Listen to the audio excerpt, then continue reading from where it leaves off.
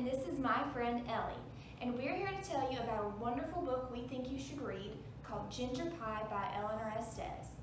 Ginger Pye is about a little puppy who, just like Ellie, gets adopted by a family who loves her very much, the Pyes. But then something terrible happens. We'll cover Ellie's ears so she doesn't get scared. Ginger gets kidnapped by the unsavory character.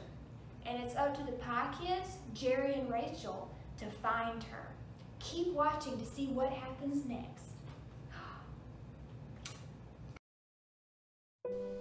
Jerry and Rachel Pye are siblings that want a dog more than anything. And not just any dog, a very smart, intellectual puppy from their neighbor's litter. And guess what? They get that very puppy. They named the puppy Ginger. The Pyes absolutely love Ginger. Ginger is the smartest dog. In fact, he tracked down Jerry at school, climbed a fire escape, and returned a pencil that Jerry dropped when he was walking to school. He is a very smart dog indeed. As much fun as the Pyes are having with Ginger, they notice something strange. A person with a yellow hat keeps following them everywhere they go. Swimming, playing in the yard, walking through the neighborhood, they see this unsavory character. Who is this person? Are they trying to take Ginger? Jerry and Rachel aren't sure, but they decide to ignore the person.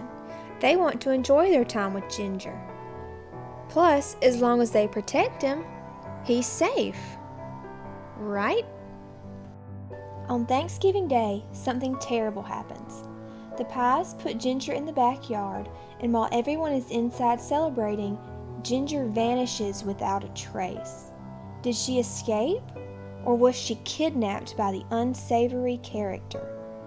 The Pyes are so upset that Ginger is gone. They do everything they can to bring him home, but they can't find him.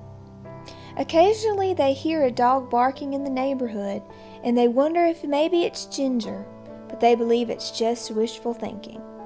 But is it? What happened to Ginger? Will the Pyes ever discover who the unsavory character is? Will Ginger Pye return home? Read Ginger Pye to find out.